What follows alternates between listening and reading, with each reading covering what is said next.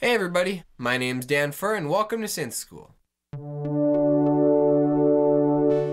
Today I want to teach you how to use an LFO. So in our last video, we learned what an LFO does and what it can sound like, but we didn't learn how to actually program it, so that's what I want to do today. So to understand an LFO, there's three main things you need to understand: shape, frequency, also known as rate, and amount. If you understand those three things, you can program an LFO easily. So let's dive into a synth and figure out what these three parameters actually mean. Let's start off by focusing on shape. So as we can see, the wave shapes available to choose from are the exact same shapes that the oscillators have. So realistically, the wave shapes among LFOs and oscillators don't change. They follow the exact same patterns because they're all oscillators. Next up is we have depth, also known as amount.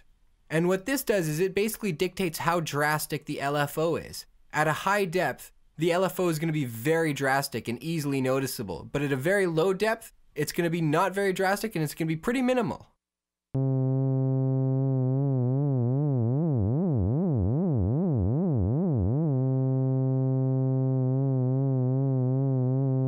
And finally, we have frequency, also known as rate.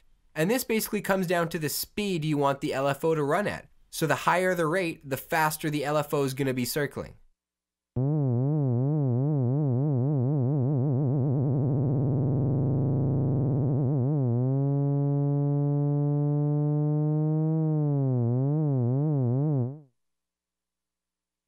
Now, many analog synths have a limitation with their LFO, and they're limited to wave shapes.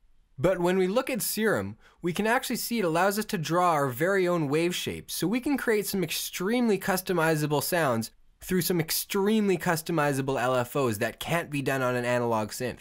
Take a look at this one, for example.